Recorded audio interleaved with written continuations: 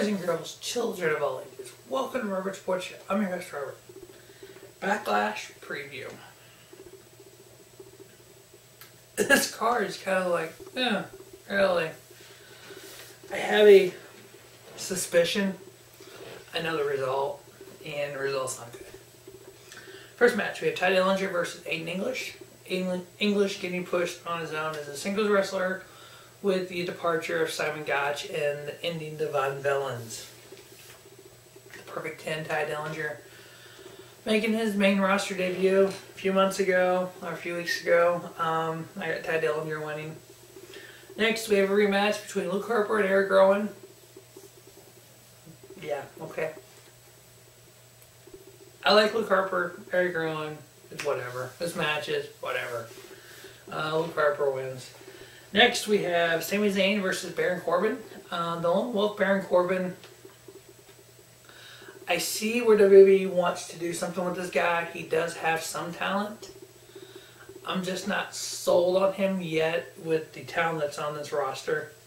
I know there's talk of him winning Money in the Bank this year, which I will be attending.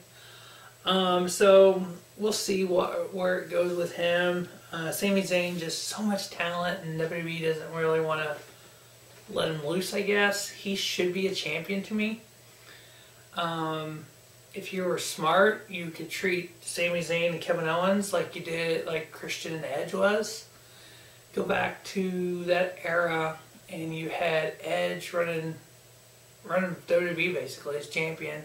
You had Christian over in TNA as champion and running the place. You could have Sami Zayn as Intercontinental Champion and running Raw.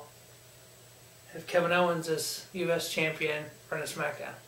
Or running that era part of the show. So he's as good as Kevin Owens to me. WWE's just got to believe in him. But I do have him winning here. Corbin will end up probably winning, but I want Sami Zayn to win that. We have a 6-woman tag match. We have the Welcoming Committee, Natalya, Carmella, and Tamina, versus Naomi, Charlotte Flair, and Becky Lynch. Each team has somebody who came over in the Superstar Shakeup. So this match makes no fucking point. Have your goddamn women's title on the line. Oh wait, if you have Naomi lose to Charlotte for the women's title, you're copying off Raw because Alexa Bliss during the Superstar Shakeup went to Raw and won the women's title. But you don't make a 6-pack challenge out of it. Come on, put the freaking women's title on the line. This is retarded. I got the Welcoming Committee winning because I think Charlotte will end up walking out on Becky Lynch and Naomi. Next, we have a lot of build-up for a lot of nothing, really. We have Shinsuke Nakamura making his SmackDown main roster debut versus Dolph Ziggler. A lot of hype for Shinsuke making this main roster debut.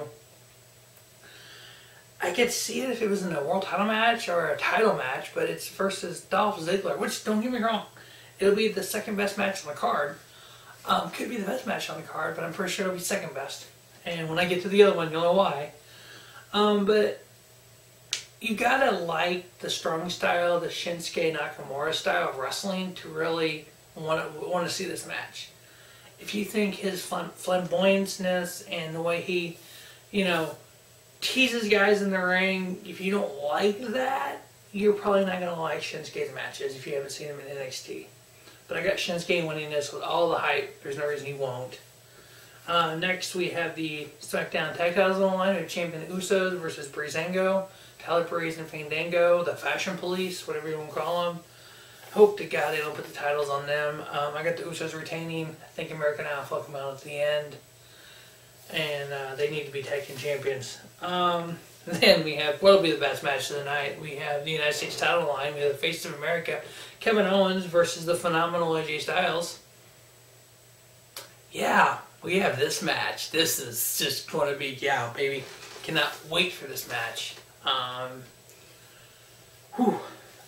AJ Styles, Kevin Owens, and WWE.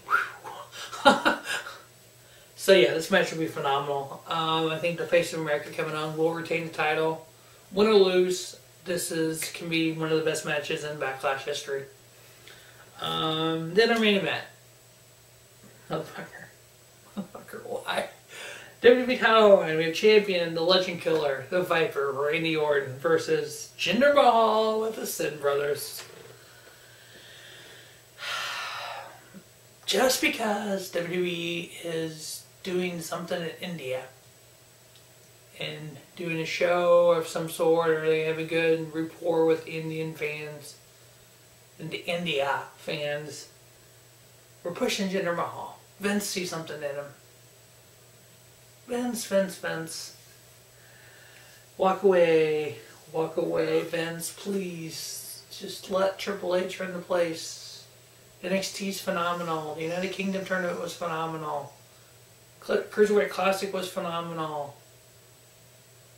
You're letting Tripp do this stuff that's turning out to be good. Yeah, Tripp has made some mistakes, we all know, but you know, hey, he's learning how to run a wrestling company. But come on, Vince. Damn, dude. I'm predicting Jinder Mahal, WWE World Champion. We've seen in these vignettes on SmackDown that Rusev won't return until he gets a world title match at Money in the Bank, which is the next SmackDown exclusive network special that I will be attending in St. Louis. Have an eerie suspicion that we'll have Jinder Mahal versus Rusev for the WWE World Title. Yeah, I just said that. I hope I'm wrong. Probably have a Shinsuke Nakamura and or Baron Corbin winning Money in the Bank. Doesn't make it any better. When you have a roster that involves Shinsuke Nakamura, Dolph Ziggler, AJ Styles, Kevin Owens, Sami Zayn, and you want Jinder Mahal as your world champion? Dear God, why? That'll wrap up 2017 Backlash SmackDown exclusive network special review. As always, thanks for watching our sports show, and stay tuned for the review. Hopefully the results aren't what I think they are. Don't just have a great night. Have a spiffy night. Robert Sports Show. Your YouTube leader in sports channel content.